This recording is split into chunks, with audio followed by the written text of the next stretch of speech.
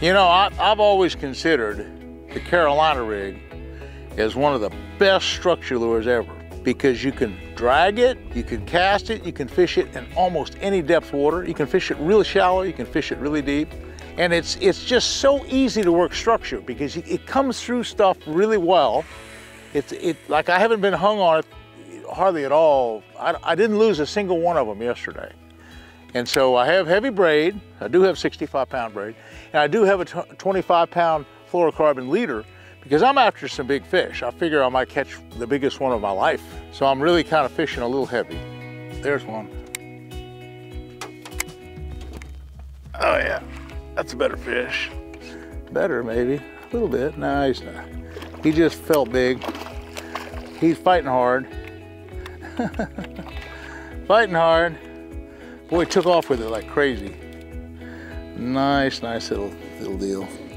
You know, these are just average sized fish, but you never know when you're gonna get a big fish.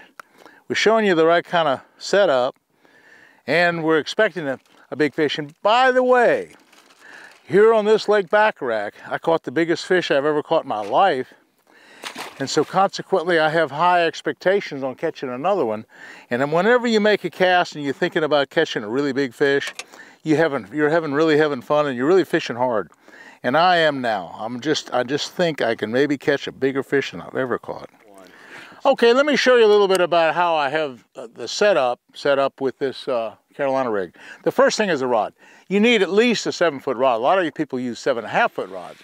And that's this is an Emperor Series by Favorite, and it's 7 foot 3 inches, I think, and it's pretty heavy duty. And you need a long leader, so that's why you need a long rod. This is a 7.3 reel, but I have 65-pound test braid on here. I'm after big fish here in Mexico, and I don't need 65 in many places, but I do here because there's a little bit of brush.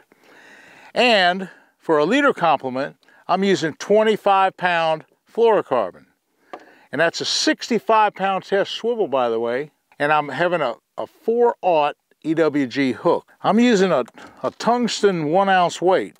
Anyway, that's my weight complement and my hook complement. Now for a worm, it's a Cinco 5-inch, but it has 3 injections. It's a really complicated mold. It's kind of a little bit dingy water right here. That tail is actually fluorescent in 25 feet of water. Probably glows a little bit. Now, one thing about a Carolina rig is I like to drag it. I don't hop it, I don't skip it, I don't swim it. I drag it, just kind of keep contact on the bottom. Anyway, I've caught some big fish doing it. Let's get started and catch another one.